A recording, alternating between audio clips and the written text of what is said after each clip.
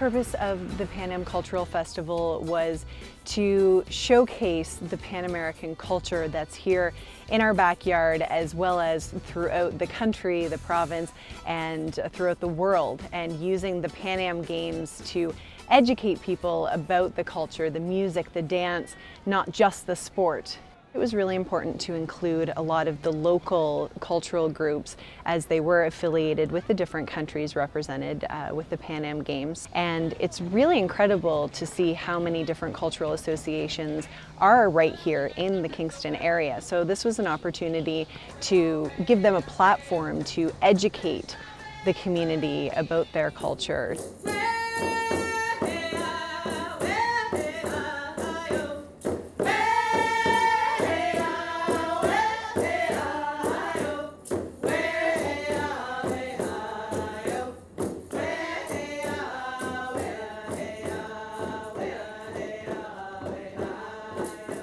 Pan Am Games, it's a pretty big, exciting event, and it brings a lot of different nations together. We're all about bringing nation unity, so we were really honored to be asked to come and drum and share some of our culture with all the many other cultures that are being shared here. One of the favorites whenever we perform, it is the bear song, and in the Anishinaabe language, bear is makwa, so it's a bit more of an upbeat song.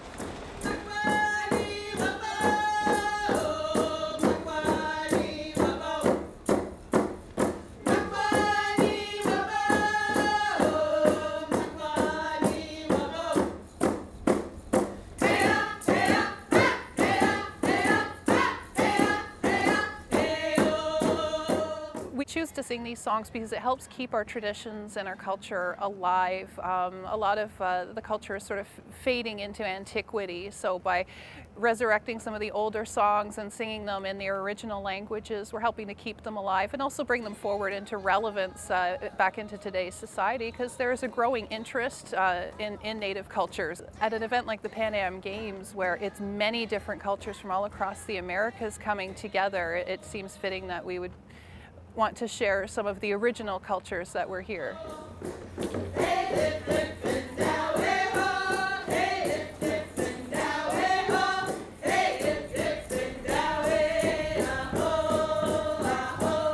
Some of the songs that we sing are sung in what's called vocables, and they have mostly ways, hays, yas, and hos. And the purposes of those songs were when different cultures would get together, they could share and sing the same songs despite differences in language.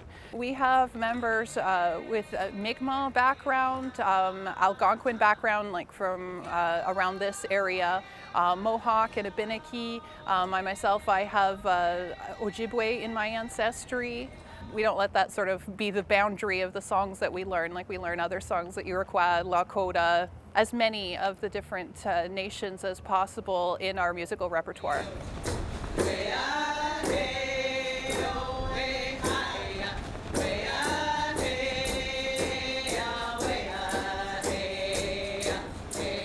I didn't even really know I had Native in my background until I was an adult. My ancestors, they hid their heritage in order to protect their family. So once I learned that I had this in my background, I wanted to learn more about it. And when I came across the drum group and they asked for me to join, learning this music and these songs has really just opened my world wide open, and it's given me access to my culture, and it's allowing me to teach my family about our heritage. So it's tremendously important to me to be a member of this group.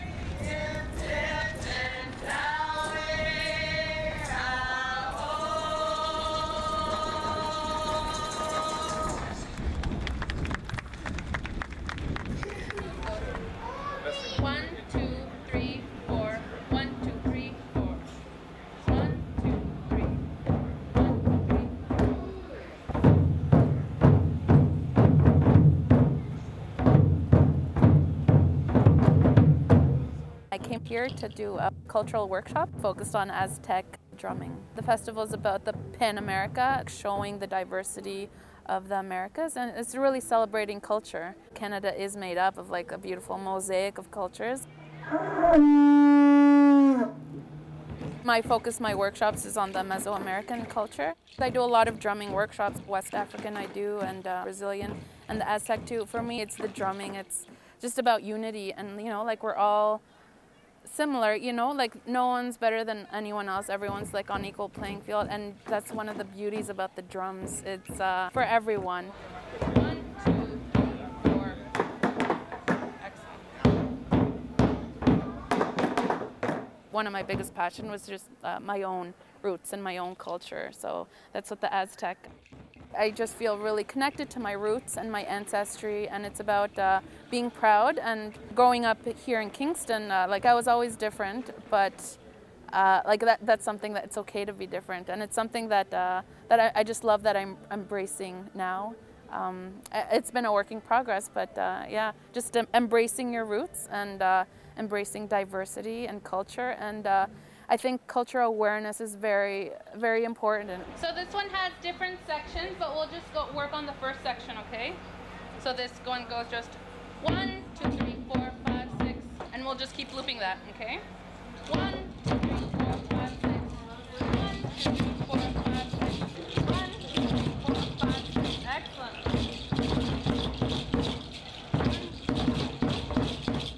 It's very cathartic, like just I go to a different place, and it's a beautiful place, and it's also not just about me, but also creating or being a part of helping creating a community where it's accessible to anyone. So similar, like I host the free community drum circles in Kingston, so it's called Kingston Drum Circle. So I go to the park and I just bring a whole bunch of drums, and primarily it's West Africa, but there's always the wide range of instruments, and that's what it is about, that it's not about one culture, it's just about, you know, everybody coming together and just letting go and expressing, and you know, sometimes you don't need the words, you just need the rhythm. It's about, like, everything's about rhythm and vibration too, so I was yeah, I'm just really excited that I'm a part of yeah, the drumming community here in Kingston. Yeah.